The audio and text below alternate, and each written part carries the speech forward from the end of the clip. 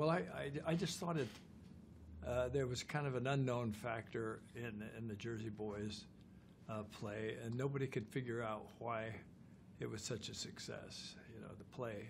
And it had been so successful for 9 years on Broadway and 6 years in London and various times.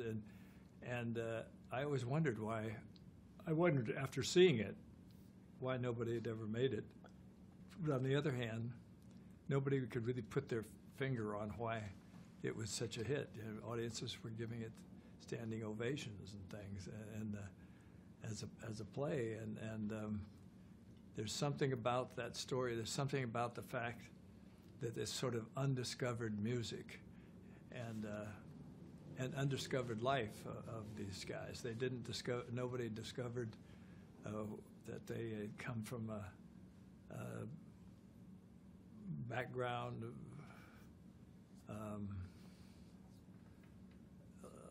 a background that's possible leading towards juvenile delinquency, and they were trying to be singers at 40s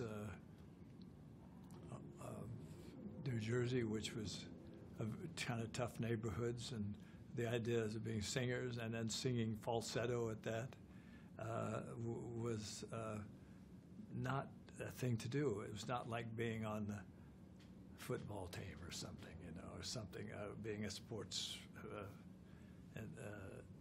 a person who excels in sports or something.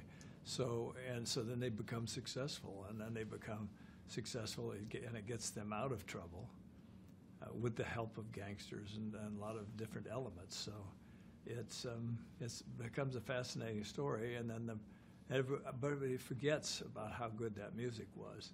In a rock and roll era where some of the music was pretty inane, and the boy next door kind of singers were doing well or getting hit records, maybe only one or two, but these guys did a whole string of records that made a lot of money, and they did some classic ones in there as well that become classics, that become a classic in any generation.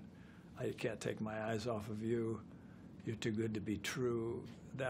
Those lyrics would have gone over in any generation, even the great Tin Pan Alley songs and the Mercers and Gershwins and people couldn't do any better than that. And so it's a fascinating thing just to discover. To answer your question, when I just decided I'd try it and take a swing at bat with it. I don't know whether I knew the secret of it. All I know is I enjoyed it when I watched it, and I said, I'm just going to put it together and see if I enjoy it, then I hope somebody else might.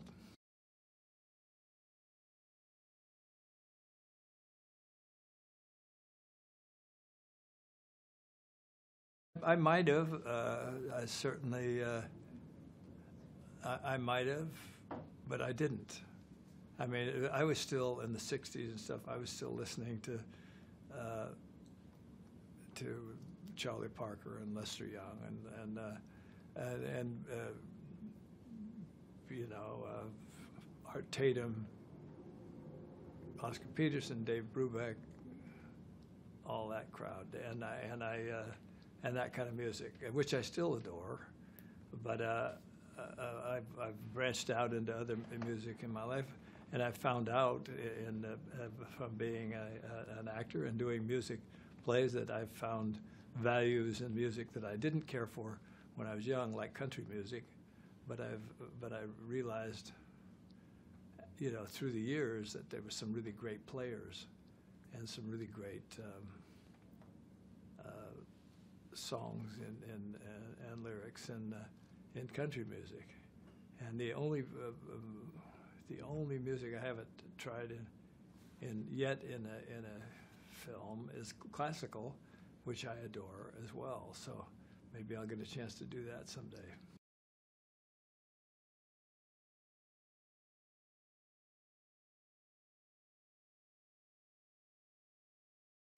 No, I don't think it's a musical. I mean, I think of it in terms of the story. I'd rather approach it from the play and that story as a story about these boys, and it just happened to be music that they were doing. I mean, it could have been something else. It could have been tennis players or something like that, and maybe they went on to become something. But the music was unique, and some of the songs written by Gardio and crew and other people were just very infectious at the time. And I think people forget, older people forget about that how good they were, and they reintroduced to it. And younger people are introduced to it for the first time and think it's not so bad either, you know.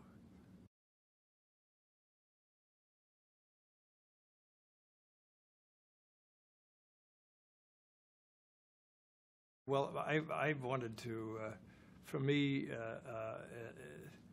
if a big star can come up, is out there who can sing well, play the story well, that's one thing. But to me, you have many companies, all the way from London to San Francisco, Chicago, New York. There's a lot of companies in Australia playing this play, and so there's a tremendous amount of actors who are schooled up on this play, and there's really no reason why not to consider them. And I think that a movie's success depends on is on the total ensemble, not based upon the name value from doing some other kind of movie. These actors, I think I hope the public will agree, these actors are going to be tough to beat for bringing the thing alive. And Vince Piazza, who came in not being involved with the play, Christopher Walken not being involved with the play, come in, and they both fit in nicely and do a terrific job. And no, I think the play is a star by itself, and people have to discover that. And the public who has seen it has. Now we have to just get to the movie public. And but just putting names in a play, that's easy to do, but it's not so easy to pull it off. It may have lost its, the ensemble may not have come out the same. And these guys, I just had to make up what I thought was the proper blend, and just amazingly based upon ability.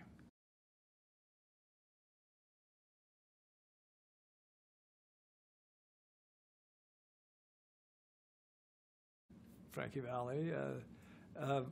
Well, I'd met him once, I think, years ago, many years ago, and then we met when I was doing the project. I had dinner with him one night, and with some mutual friends, and we talked about it, and he talked about the play and this and that, and he gave me a little bit of the history of the whole thing, his involvement anyway.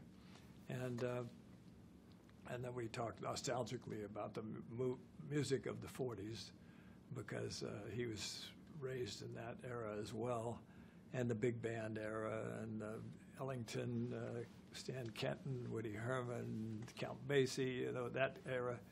And then we talked about Sinatra, who was also a New Jerseyite, who grew up, and what it must have been like to be him trying to be a singer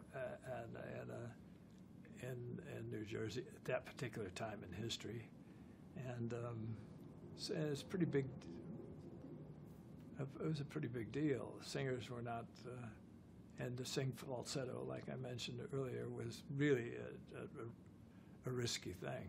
If he hadn't had the gangster, or the mobster of Jim DiCarlo on his team, he might have been beaten up badly.